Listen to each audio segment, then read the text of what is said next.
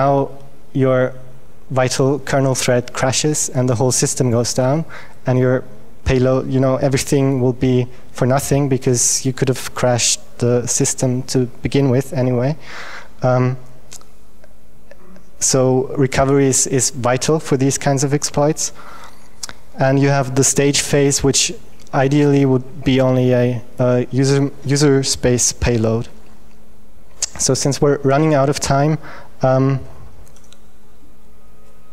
I think only a few words on the stager phase, because that's one of the most important phases.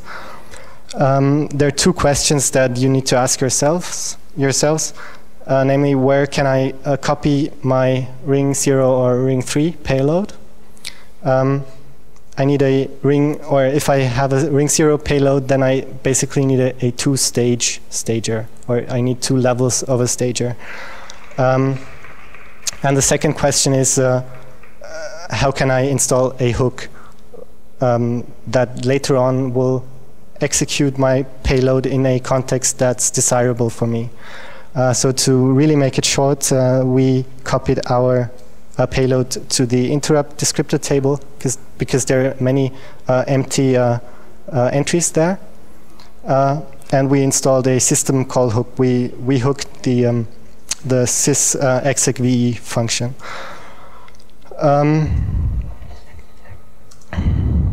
Okay, so to come to a very brief conclusion. Fuzz 802.11 fuzzing is very cumbersome for the reasons that Clemens told you.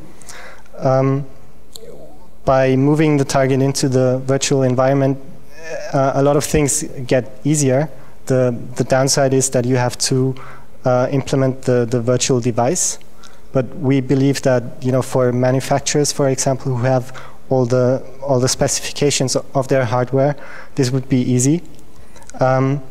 And then, as I hope to have shown you, that kernel vulnerabilities are not too different from user space vulnerabilities, but to exploit them is more complex simply because you have to, because of the complexity of the kernel itself, and it's easier to mess up in there.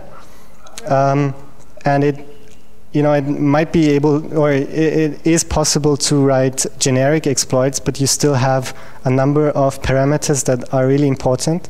For example, the address of the jump ESP, it gets more complicated with the recovery, and in all the cases, you need to know really in what kind of situation does my exploit occur.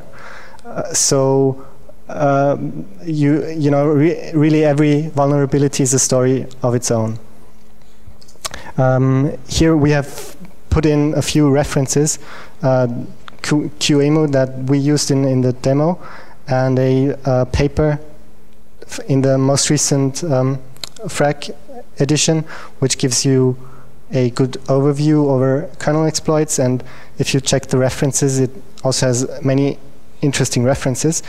And finally, we'd like to take this opportunity to thank our teachers, Chris and Engin. Engin is right here at the back, who are really cool teachers, and our advisor at SecConsult, Bernhard, who owns the web hacking server out there and is also really good at the Wii bowling, I'm told.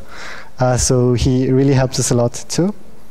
And so now we have hopefully a few minutes before lunch to answer a few questions, if you have any.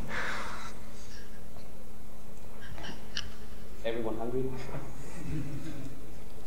Just one question. What we don't catch in these cases when you're doing this virtualization is cases where you have problems in the firmware of the driver. We already have seen problems like that. I think that's a major class of problems you can't catch with this. No, that's true. Yeah, actually, we introduced new problems like that because we have to reverse engineer the firmware and then deal with it. But like I said before, we have those two layers, the physical and the MAC layer, and we only concentrate on the MAC layer because that's what we can exploit on a broad variety of drivers, maybe. But yeah, you're right. We don't get so but that's also, we're just dealing with the software driver anyway. So. Another question. example, the Atheros driver, the MacWifey driver, has parts of the firmware not in, as a firmware image, like most drivers have, but as a closed source. Yeah, but not much longer though. No, they just made the announcement in September, end of September, that they're changing over to the OpenHAL version. There were some allegations that the OpenHAL version used illegal parts, from Atheros, but basically they had investigations, and it came to nothing. So now they decided, to go all open source. But still, that doesn't really, that's not really a problem for us, because even if there's a problem inside this binary-only version, we already find that. Yeah, exactly. It crashes, and we know, and we can do some reverse engineering on the binary. We have to know exactly what the driver does. Well, we're fuzzing Windows drivers, and we have no idea of the source code there. So we're fuzzing everything. Yes, so that's, but this means you have to have some knowledge of the hardware. Well, you need to do reverse engineering basically, but that's the why we believe it would be more easier for the vendors themselves. Yeah, well, actually, you know what I start doing when I walk around in this room? I see, there's a laptop from somewhere, and I know that's an Atheros card right here. Just because I've started looking at laptops and I see, okay, well, I see somebody there with an HP laptop, it's Linux, so I gotta start my I hope it's a patched version. Really, if any laptops crash in the afternoon, I'm sorry. We did. I mean, the virtual fuzzing. Of course, we tested it, in real life. And it's so easy to start programming. Yeah. So that's the funny part about it. So you verified with real hardware before. Exactly. Yeah. We didn't Yes. find any false positives that crashed on the virtual machine, but not in real life. But we tried everything, whatever we found. I mean, if we find or if the system crashes, it might be because something in the virtual device is wrong, of course. So you need to verify with the real hardware. But it's a matter of minutes, seconds. Any other questions? Yeah. You said that you didn't find any false positives. Yeah. Did you find any false negatives? Well, you already know, of course, but there are situations where, because you control the timing so efficiently on your virtual machine, where in reality you can't really exploit it because you can't get the timing that right, or well, you could, but the chance of that happening. well, when we do stateful fuzzing, there's always a problem with timing and things like that. But we didn't find anything like that. And to be honest, what we really try to present here is not the fuzzer itself, but the framework that is really beneath the fuzzer. And the fuzzer that I wrote was about 3 hours of programming, really hacking together some parts of Wireshark and my framework, or our framework. It was writing exploits, exploits or fuzzer, whatever, using the framework is really straightforward.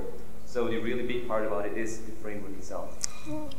So that. I asked because if you do simulation and virtualization and things, and I've noticed like if you're debugging in an exploit, just by actually you do it like step by step, it ends up happening completely different from when it happens in real life. So you actually might work flawlessly in a debugger, so if you run without a debugger, it doesn't work. Yeah, obviously. So if you encounter that, what happens? Yeah, no, but I think the best thing right there would be just to find vulnerability and then switch to real hardware and go on exploiting it right there. But also because you're not trying to find the exploit in the first step anyway, but just the vulnerability. I mean, if you find something and you investigate and then you find out that you can't reproduce it, it's still. Anything else? I don't know. Thank you for your attention.